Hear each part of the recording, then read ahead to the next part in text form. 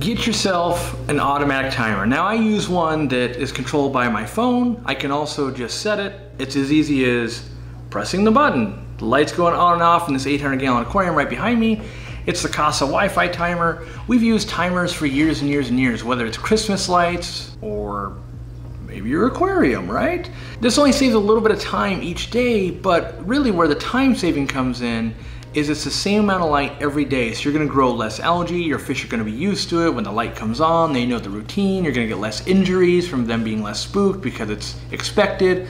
All of these things are gonna save time.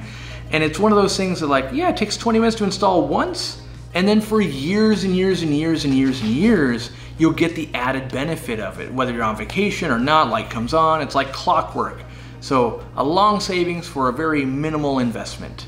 When it comes to doing water changes, use a pump to pump the water out. If it's not time to actually gravel vac, normally I gravel vac like once every 4 to 6 weeks, and I'm just changing water as needed by testing, right?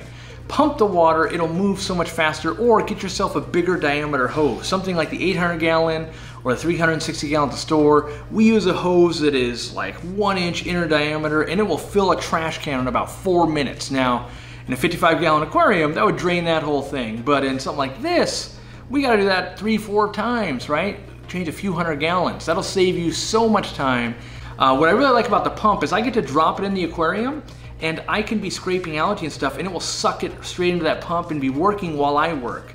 And if I get ahead of it, let's say I finish cleaning that aquarium, I can move to my next one, let that continue to pump, and then vice versa, I can pump the water back. Now, a lot of people use a Python where they hook it to their sink and they gotta get the siphon going, but a lot of times that siphon is a lot slower. And then when you pump it back, sure, that may be faster, but just know you've got gravity working against you, and so using a pump a lot of times will speed it up. I definitely honed this when I was running my maintenance company, and you'd have different faucets, different water pressures, all these things. And what was reliable? My own pump connected to a little extension cord, pump that water into a garden and get that second use out of it.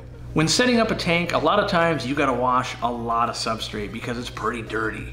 To save a bunch of time, get yourself like one of those kind of green coarse nets, get a scoop, and just scoop a couple of scoopfuls of gravel in there, rinse it under the sink, let all that kind of run through, then dump that into the bucket. Keep doing that. That's way faster than putting all the substrate into a bucket and then putting a hose in, letting it run. Because it's not getting mixed or anything like that, you get a lot of pockets that don't get clean. You dump that into the aquarium, you fill it back up, and it's all cloudy again. So you can really save a lot of time, especially with like crushed coral. If you're adding crushed coral to a filter or something like that, we sell it by the pound. You put a pound in the net, rinse, rinse, rinse, rinse, rinse, takes 20, 30 seconds. Now it's ready to go into your filter or in your gravel. And yeah, there's still always gonna be a little bit of particulate left, but that the filter will clean out over the next, 24 hours or so. But you won't get that big bloom of, oh no, I poured in the substrate with water in there and now it's, mud. Use a net. Embrace algae eaters, snails, and shrimp. All of these guys will save you time. Less algae scrubbing, less stuff building up in the filter because they're digesting it multiple times, they're getting in the nooks and crannies. They're basically little hired servants in your aquarium that are gonna clean all the time, 24 hours a day for you, which means you just gotta really take out the trash. If you imagine it like you got 20 different little Roombas going around, cleaning all different types. You can see a bunch are in my aquariums. They're cleaning all this stuff, and all you gotta do is once they get back to base, you gotta take the trash out, and that's cleaning your filter and maybe doing a little bit of gravel vac here and there. Buy them once, sometimes you can even breed them, populate all your aquariums, but they do save quite a bit of time and a lot of energy. Plus, I just enjoy them anyway, and so some people hate snails, and I don't understand that because, man, do they help in your aquarium. It's really been beneficial, and I get that for breeders maybe not, but for just loving to watch your aquarium, they're fascinating and they're always cleaning. It's a win-win.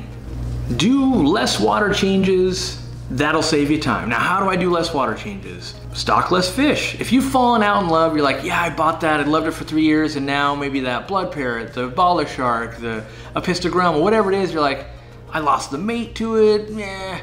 It's all stuff you're feeding, and if you don't care about it, take it back to the pet store, get someone who will love it, downsize as much as you can so that you spend more time enjoying and less time working. So many people think more filtration will make things easier.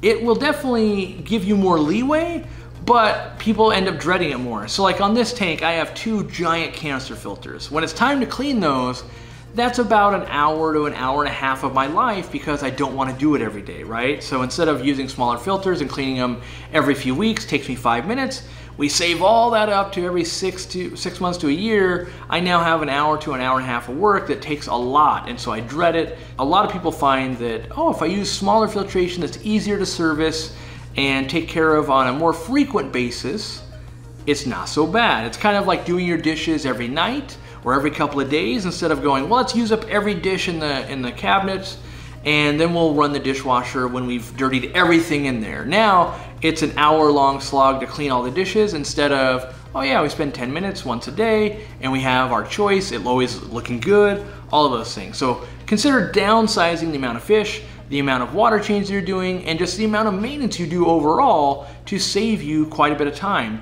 When you're in that zone, it'll really help that, oh, now I need to go on vacation, now I've got the holidays, or now I'm extra busy at school, whatever it is, you're already tuned for that instead of, you know, being in the trap that so many people get in where they're doing 50% water changes every weekend, like clockwork, and then for some reason they get sick or something happens they can't, and therefore their tank suffers for it.